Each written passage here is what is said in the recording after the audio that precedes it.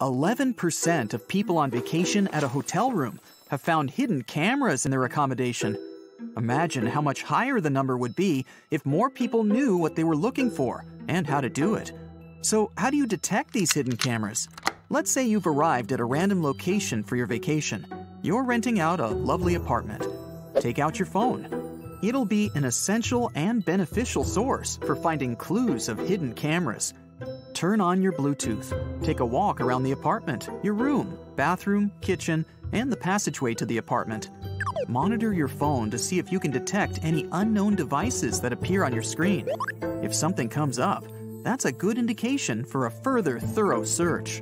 Even if you don't pick up anything on the Bluetooth, it's still a good idea to thoroughly search your accommodation anyway. Go to each room, take a close look around, and check the corners of the walls and ceiling, keeping an eye out for any suspicious holes.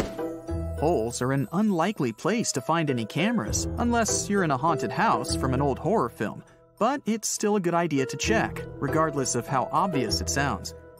Now inspect all the movable objects, lamps, radios, television, shelves, and whatever else you can find sitting around.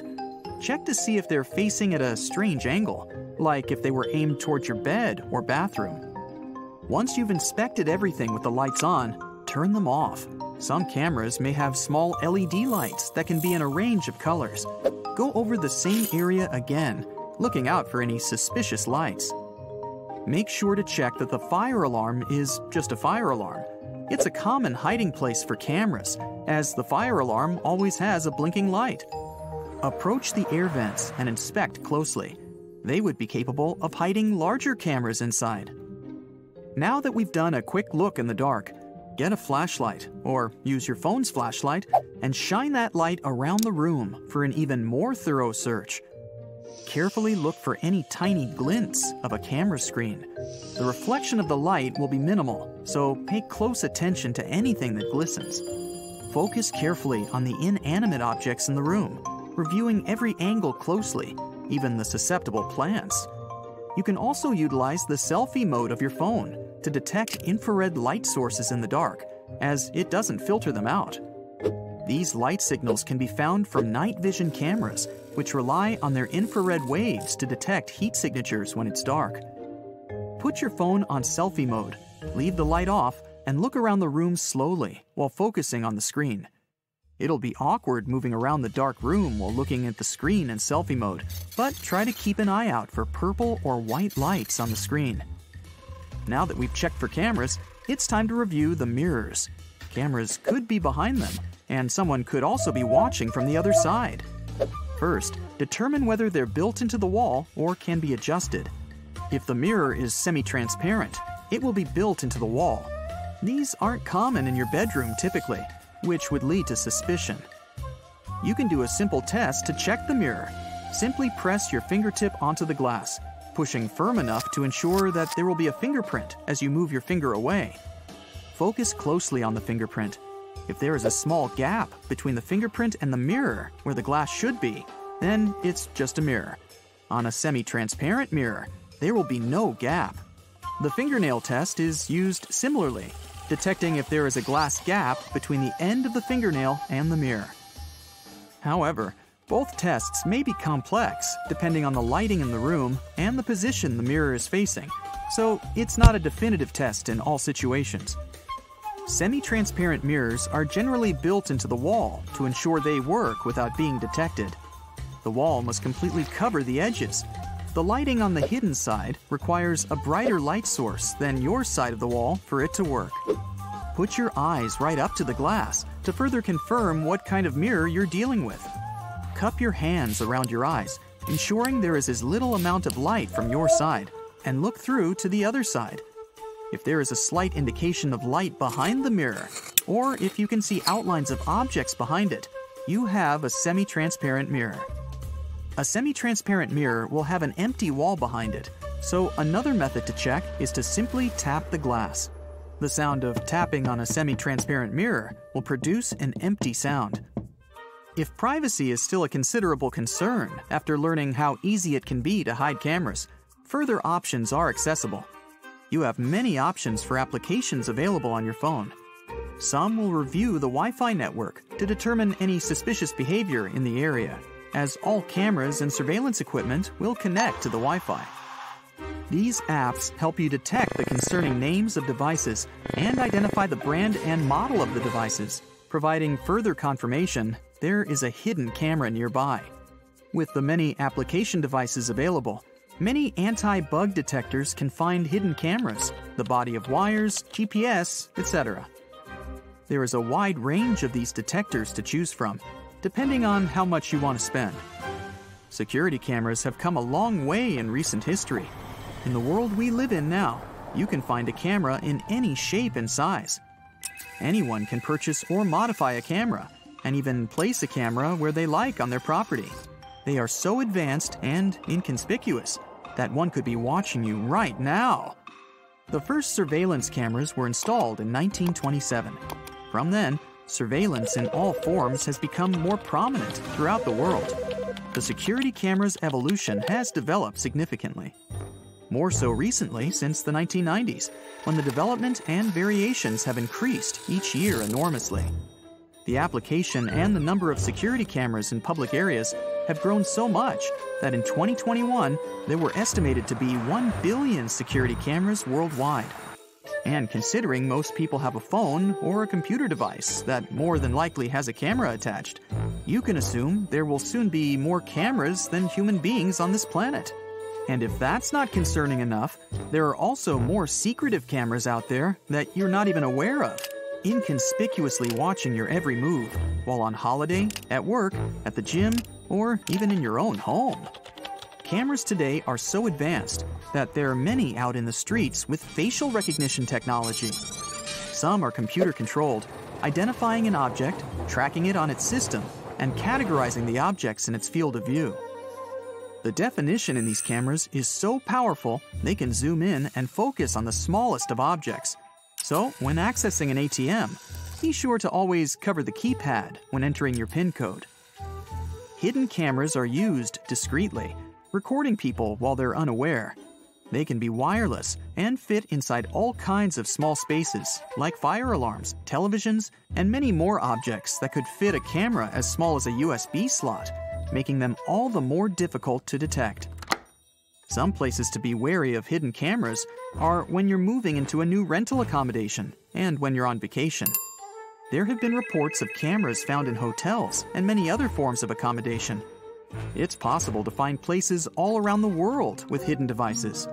In some countries and regions, it's legal for a proprietor to have hidden cameras and other devices on their premises. But just because they may be within their legal rights in some instances to monitor their property, you still have the rights of your privacy and safety. You also have the option to talk to your host or landlord and question them as to whether there are hidden cameras. If you feel confident in doing this, when you pose the question to them, look closely to see how they react, taking careful attention to see how they respond and in what manner. If they're shocked by the question or simply don't say a word, it may be an indication to leave the premises immediately. But if you don't want that awkward exchange, we hope that we've provided enough tips to help you where we can. Hotel star ratings aren't always reliable as the rating systems vary between countries. In Italy, for example, a hotel can be given 5 stars just for having a 24-hour reception desk. Receptionists that speak 3 languages, instead of using stars, look at ratings or reviews instead.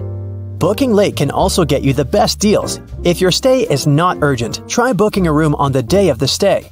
If the hotel isn't full, you'll likely get a discount. Hotel managers reduce room rates last minute to fill them. It's usually better to book directly with the hotel. Third-party websites are often given worse rooms or whatever is left over.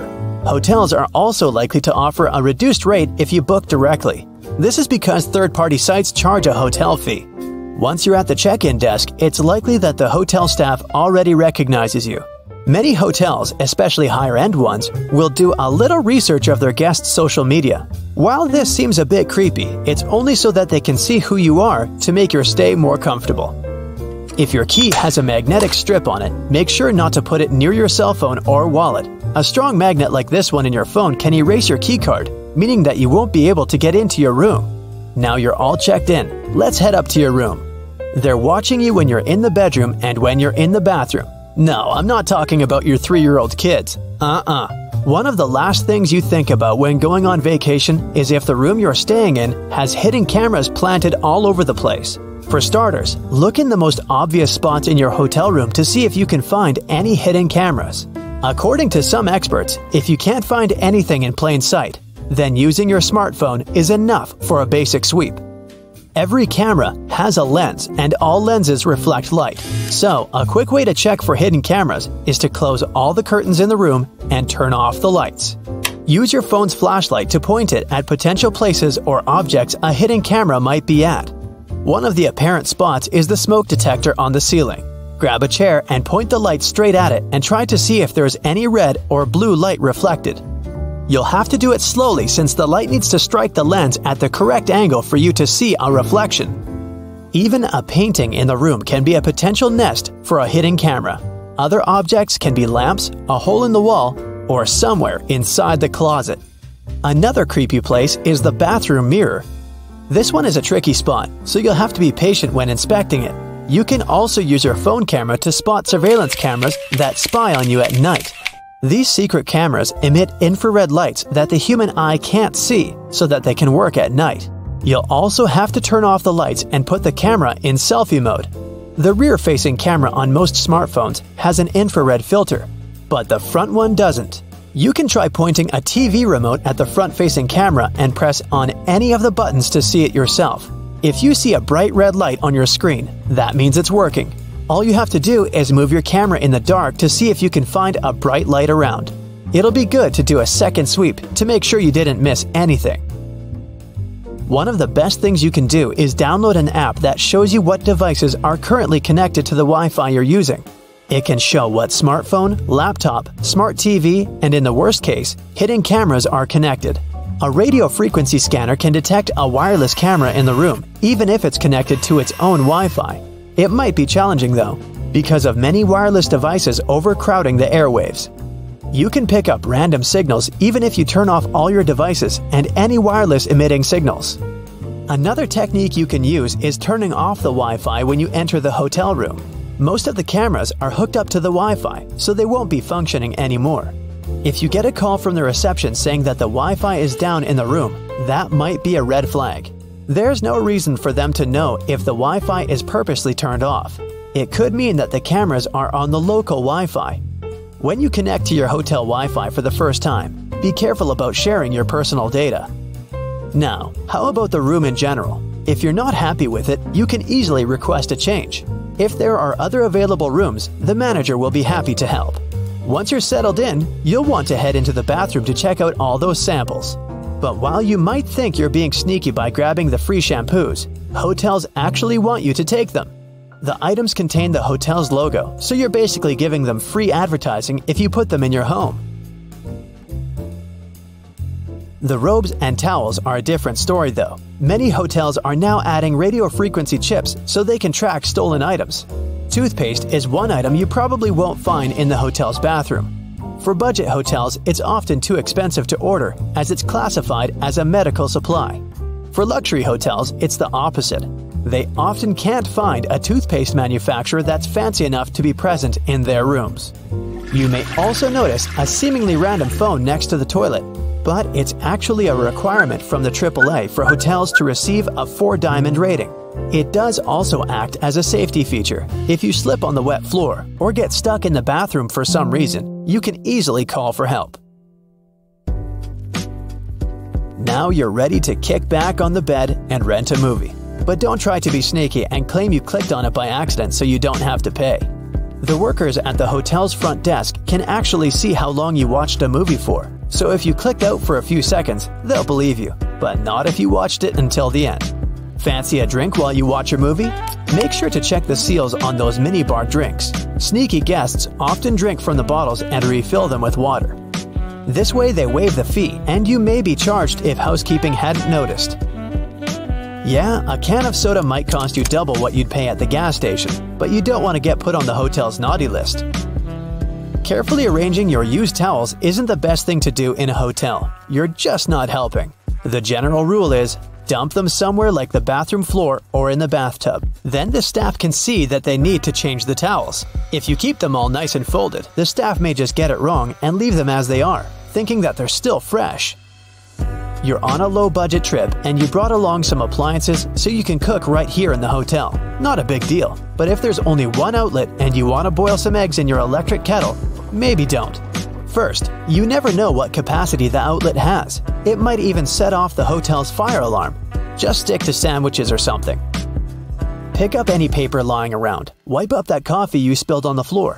Don't make the bed though. The staff's gonna replace the sheets no matter what. Plus, if you make the bed right after you get up, you're just actually creating a lovely dark environment for tiny dust mites. Always look for hotels that include breakfast. It's usually way more expensive to have breakfast at a nearby restaurant.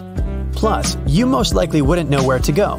Much better to hit the hotel's breakfast buffet, coffee, cheese, ham, toast, fruit.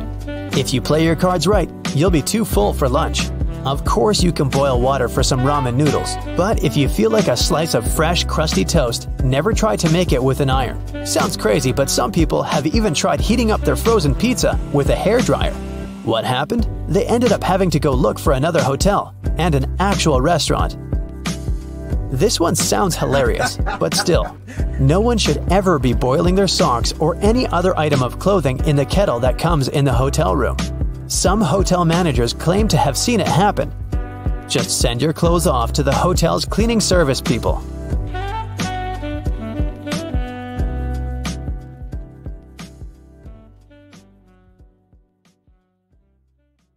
Wow, if you're a lucky owner of a brand new iPhone 12, or you've just updated your operating system to iOS 14, don't be afraid of that creepy green or orange dot that pops up in the upper right corner. Green dot shows you're using your camera, and orange indicates you're using the microphone. Let's say you have TikTok in the background that might passively use both camera and mic. These dots will show it. It can help control the battery life. To make your iPhone louder, go to Settings, Music, and find the equalizer. It's called EQ in the menu. Late night option will make your phone about 20% louder than it used to be. You can also create a unique vibration for any of your contacts. Go to Settings, Sounds, and open the ringtone settings. You usually have the default vibration, but if you scroll down a bit, you're going to see the Custom section. Tap any rhythm you like and save it. You can set it for any of your contacts. If customized vibration isn't enough and you still miss your granny's calls, try to customize the flash. Turn it on as an extra notification for incoming calls. Go to General Settings, choose the Accessibility section, and head to Hearing. Turn on the LED flash for alerts. You're never going to miss that call again. If you press the space button and start sliding, you'll have a cursor. It can be handy if you want to find a typo or correct some word in the notes or whatever text you're dealing with. Now, if you typed a very long message, but it turns out you need to get rid of it, you can literally shake it off. Just shake the phone to undo the typing. Whenever you need to choose more than one icon, tap and hold only one, and with the second finger, add all the other icons you need. This one's not going to work if you have an iPhone 6 or older. The newest iPhones have a super convenient feature that is helpful when you need to go from one application to another. Look at that line at the bottom of the screen. Slide left or right and find the app you need. No more double tapping and Notification Center. If you like falling asleep to your favorite music or to another YouTube video, just like I do, go to Clock. Tap the timer and select When the Time Ends section. Scroll down until you see Stop Playing button. This feature shuts down all the media apps such as music, any windows that play sounds or video, and even the YouTube app. Pretty handy if you ever woke up at 3 a.m. in the middle of some random video that was auto-played. Yeah. We're all used to messengers, but iMessages are fun. Press the Send button to add different wow effects to your message. The bubble section has 4 features. Invisible ink makes it impossible to read the message unless you wipe it with a finger. Slide the finger from right to left and back to kinda clear it. With the gentle effect, The letters seem really tiny at the start, but then they grow larger. The loud effect, vice versa, makes them pop at the start so they appear way larger, but the size goes back to normal in a few seconds. The slam effect speaks for itself. The message literally slams the screen. Tap the right button called the screen effects. It's fun too. For example, it has echo effects, so your friend's screen's going to be overwhelmed with echoing texts. Slide right for a lot more different effects. There's definitely one for touching text you're about to send. The iPhone font has different sizes as well. To make it bigger or smaller, go to the Display and Brightness section in the setting. Tap the text size and adjust it the way you like. You can take a selfie not only with the volume button on your phone, but simply by hitting that button on your headphones. This hack is for iPhone users, but many Androids can use it too. Mind that it usually works with original headphones. iPhones may not have the most durable batteries, but they beat everyone when it comes to photo quality. Turn on the grid in the camera settings. Go to General, choose Camera to enable the grid. It can help you make better compositions in the photo. If you like typing with one hand, it's probably high time you set the right keyboard. While typing, hold the globe button. 3 keyboards will appear. The one on the left is used whenever you type holding your phone in the left hand. The one in the middle is for both hands, and the one on the right is for typing with the right hand only. If you like writing long, romantic letters in your notes but don't want anyone to read them, set a pass to any of your notes. There are 2 ways to do that, depending on your iPhone model. For iPhone 6, you gotta slide from right to left and see 3 icons: Lock, Folder, and Bin. Use the bin if the romantic letter is bad, and the lock to protect it from peeky eyes. Set the pass, but make sure you actually remember it. You can't delete it. If this didn't work, just tap and hold the note itself, and you'll see the password bar in the drop-down menu. Set the pass, and nobody's gonna know about the romantic letters to Jane you're writing at night. Newest models of iPhone support the coolest feature ever. Now you can make a screenshot of the whole browser page in one file. To do this, press the volume up button plus the power button.